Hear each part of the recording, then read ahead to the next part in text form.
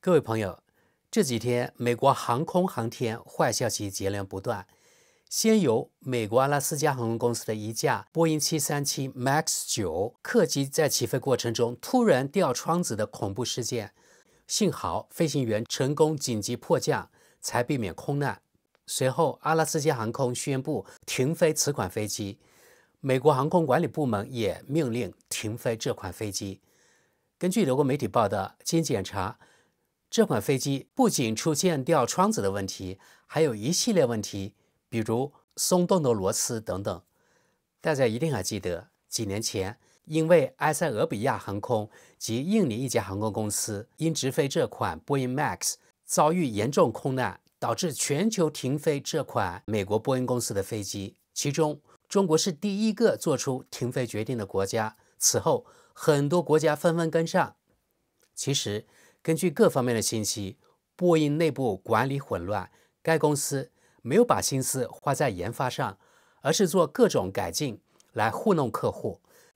大家一定见过波音有的飞机引擎，它的外壳不是圆形的，而是有点扁的。大家可以脑补一下，其实就是因为波音飞机的设计很老了，他们不舍得花钱搞新的设计，而引擎越来越大，为了把更大的引擎安装到老的设计架构上，于是波音工程师们就想出了这个馊主意。这是网上理工男说的。波音没有创新动力，因为他们可以靠美国政府以及军火商的订单就可以活下去。这是个典型的官商勾结、腐败丛生的公司，一直在吃老本。这样的公司不破产就天理不容啊！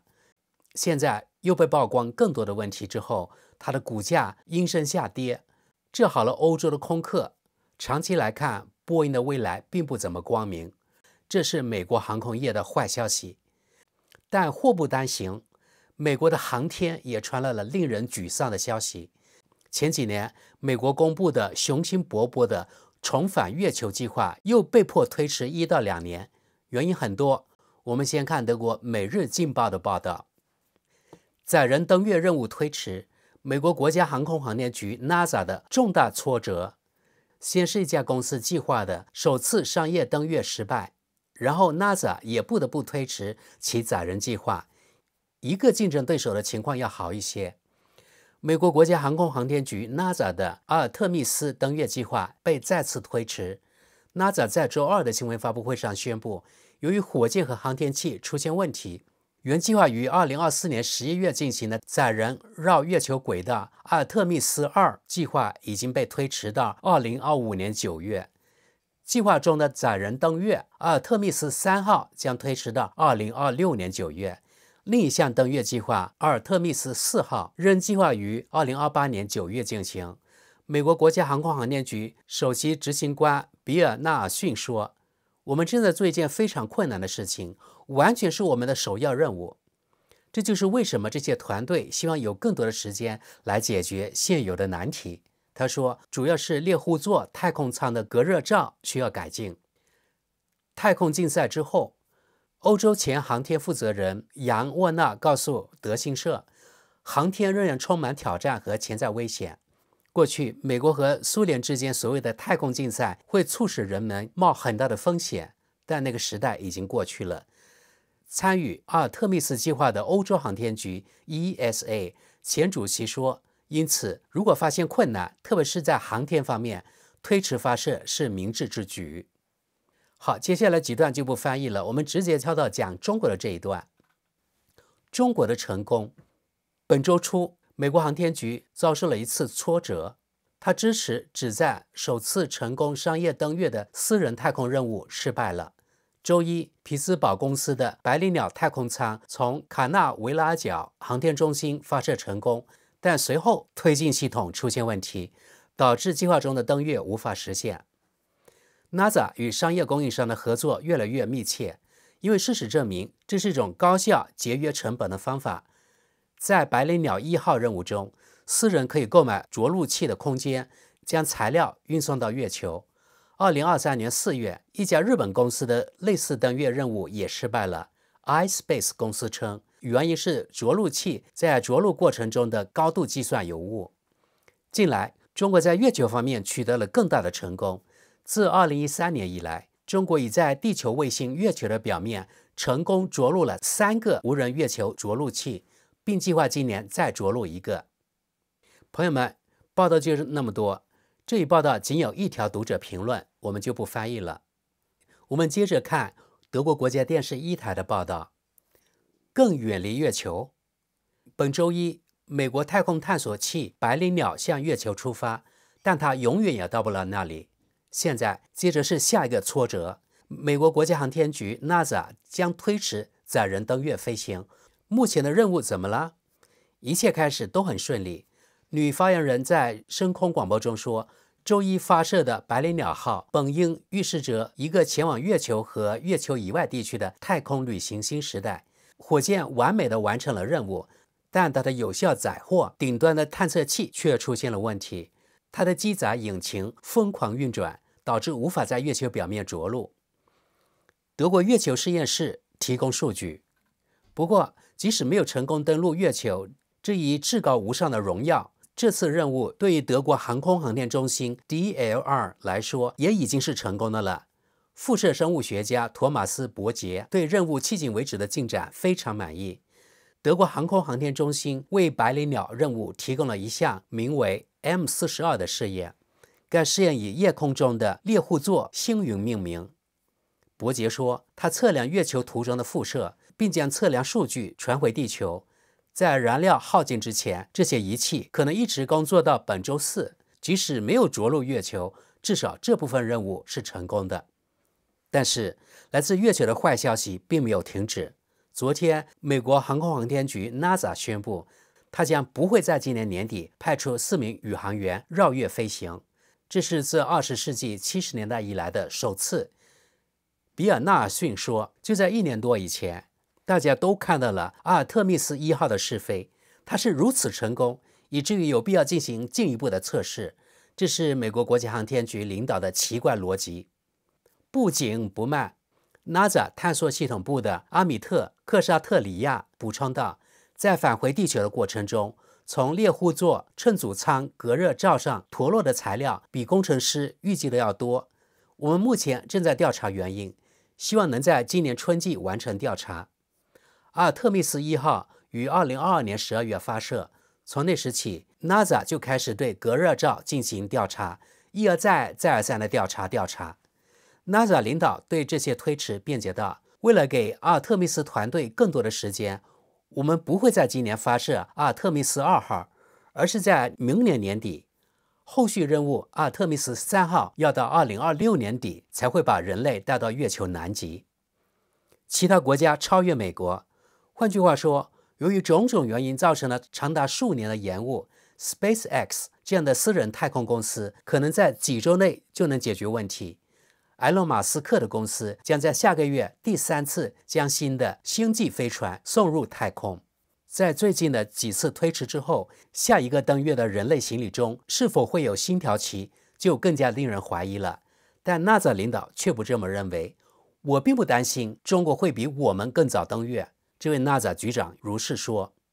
中国确实有一个雄心勃勃的计划，先于美国把人类送上月球，将是一个巨大的公关胜利。但我不认为他们会成功。无论如何，接下来既不是美国人，也不是中国人。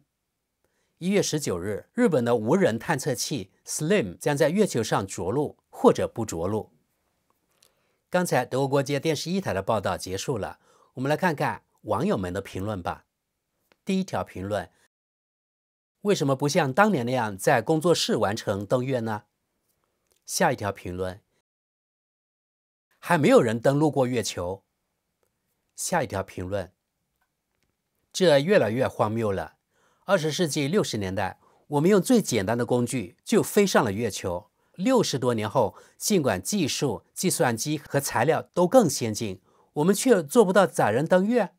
与此同时，我开始怀疑我们是否真的了解真相。下一条评论：我认为在我们的星球上，现在有比航天更重要的问题需要解决。我们浪费了多少金钱、创造力、时间和工作，让我们把它们都用在其他更重要的事情上吧。下一条评论：如果说在1968年我们已经可以在月球上着陆，并用火箭将宇航员送入太空，那么今天我们怎么可能连一个像样的运载火箭都没有，更不用说一次又一次在月球上着陆呢？下一条评论，下面这张图与本节目无关，这位网友贴在这里有点奇怪。图片的大意是以色列在加沙偷死者的人体器官。好，下一条评论，现在每个人都在问这个问题，美国人去过月球吗？下一条评论，这张图也与本期内容无关，但很有意思。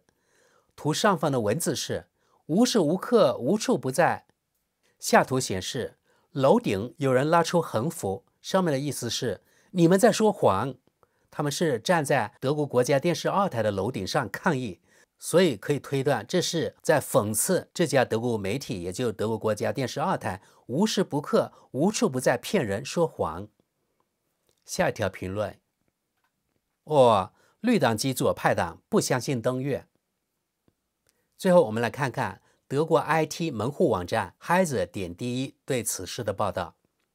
NASA 的阿尔特密斯计划月球飞行至少推迟1年，没有人相信 NASA 会在今年真正实现载人绕月飞行，现在已经正式调整了时间表。配图说明计划绕月飞行的乘组人员。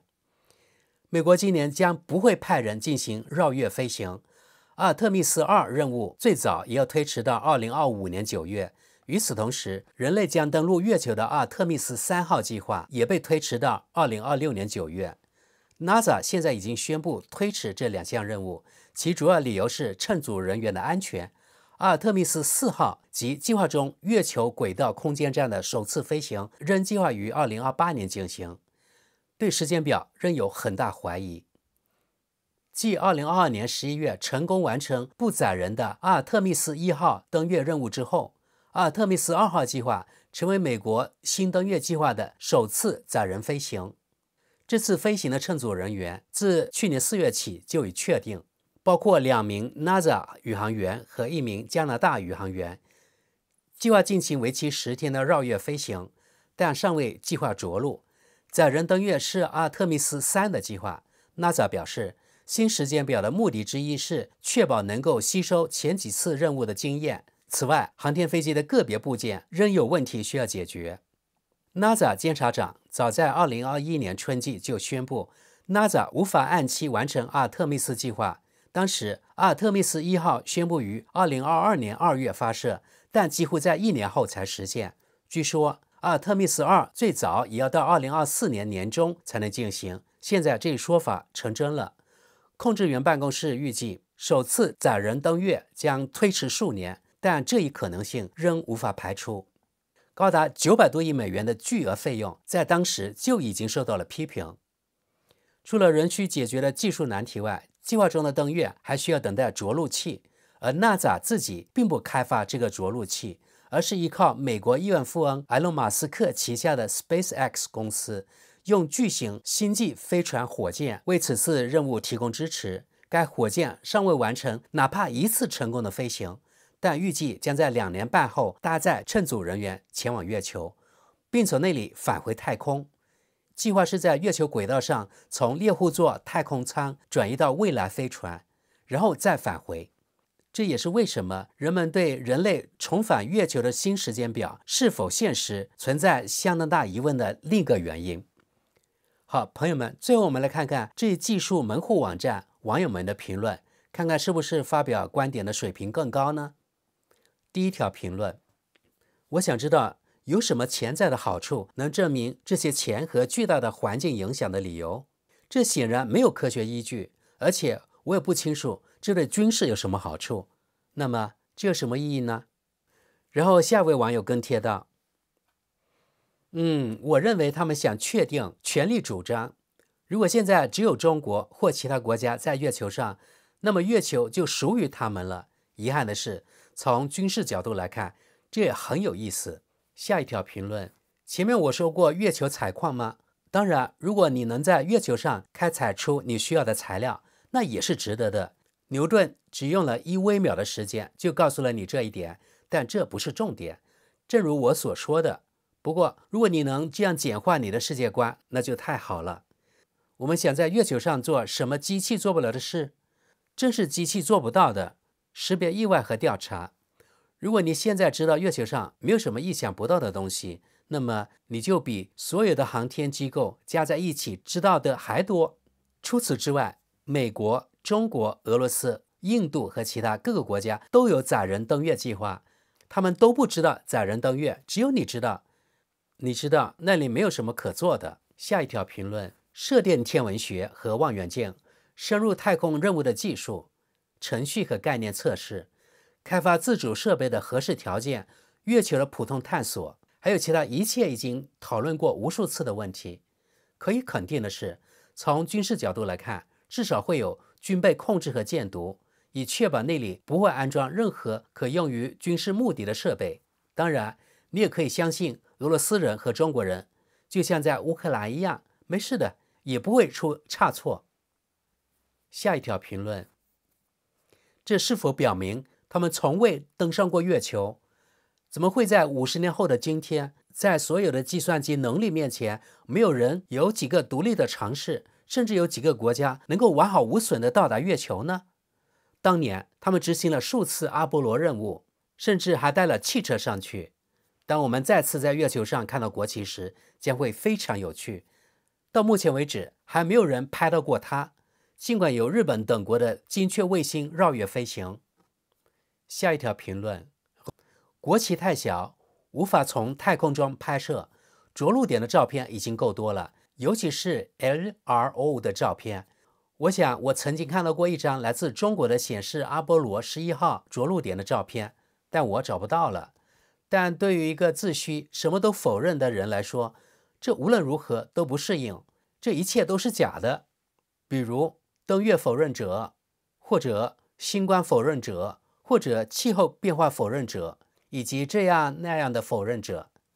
下一条评论：当时的情况是怎样的？50年前，人类曾多次顺利飞上过月球，尽管此后技术不断进步，人类却再也无法做到这一点。那时的人更有勇气，他们有敢做的勇气。如今一切都有100倍的安全。下一条评论：以前登月的都是军人，可能还因为今天已经有律师准备好了，站在那里说你为什么不会这样做，你应该这样做，这是显而易见的等等。下一条评论：是的，当然会遇到挫折，这完全正常。认为自己能飞入太空并100%安全返回是乌托邦式的想法。无论如何，挫折并没有阻止人们再次尝试。下一条评论：实际上并不存在100%的安全，只是每个人都有死的时候，但你可以影响死的方式。99%总比90%好。安全在当时并不重要，因为有人会死。然而如今每辆新车都配备了 ABS、ESP、紧急制动、安全气囊等装置，因此遇难人数越来越少。当然，今天你仍然可以找到愿意做火箭的志愿者，即使他们被告知这可能是他们最后能做的事情。但心态已经发生了变化，工程师们也不得不面对这样的事实：有人因为忘记拧紧螺丝而丧生，事故确实会发生。但你还是希望事后能说，这没有什么可自责的。现在回想起来，当年的阿波罗登月计划几乎没有出过什么差错，这不能不说是一个小小的奇迹。而且当时的动机也不一样，在技术方面，他们已经落后于苏联，这在美国引起了极大的震撼。当时远不只关系到登月那么简单。好了，朋友们，最后简单说明一下，对于当年美国人数次成功登月，而现在美国人办不到，不少德国人怀疑当年美国人是否真的登上过月球，还是在工作室里完成拍摄的。这个仁者见仁，智者见智。很多科学家相信美国人当年是登上过月球的，但为何技术资料都没有了呢？而且今天美国人却再也做不到了，这让咱们地球人产生某些联想。这也不能怪这些持怀疑态度的人，你们说呢？当然，如果不远的将来中国人要是先于美国人成功载人登月的话，这对中国、对亚洲及对全世界，可能除了西方国家之外，都是绝好的消息。但现在是兢兢业业、各司其职、埋头苦干的时候。我相信中国人一定能成功。